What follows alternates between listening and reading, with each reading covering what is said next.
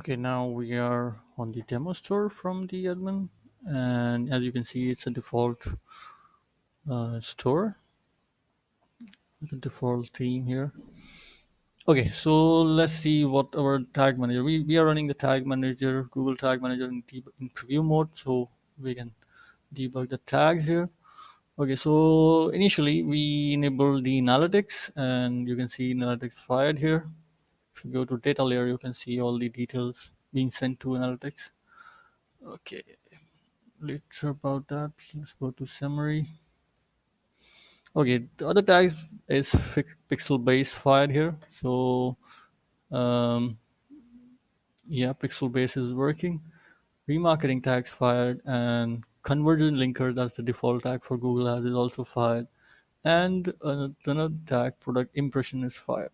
Product impressions is the tag that's sending the product view for these products. As you can see in the data layer, these are the impression where you see name, ID, price, brand, category list, and all these details.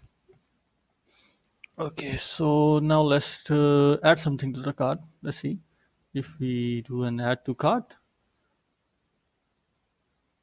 And here we go, and the two tags fired here. As you can see, add to cart is fired, and pixel add to cart is fired. So the data is being sent to Google, and pixel and remarketing data is sent to Google Ads as well. So if we see the data layer for this tag, you see that's an e-commerce tag fired with all these details of the product. Okay, if we go to the product itself, you can see multiple tags being fired here as well. The remarketing tag is fired, the most important one for this page, and product view is fired along with the impression. Impression is fired because there is a related product here. So let's see what other tags we are. We are sending the impression for the cinema. That's an impression tag. And you can see the remarketing tag here being fired.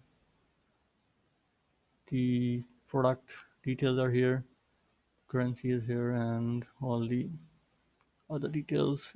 This is the remarketing tag as per the new tag setup, along with the old ones, as you can see, view item and stuff here. Okay, so if you go to checkout, this is a standard checkout. So you will see the checkout step being fired here, and the e-commerce checkout being fired here.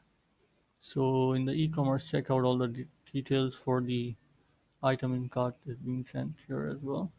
So we just do a quick order. Continue. Okay.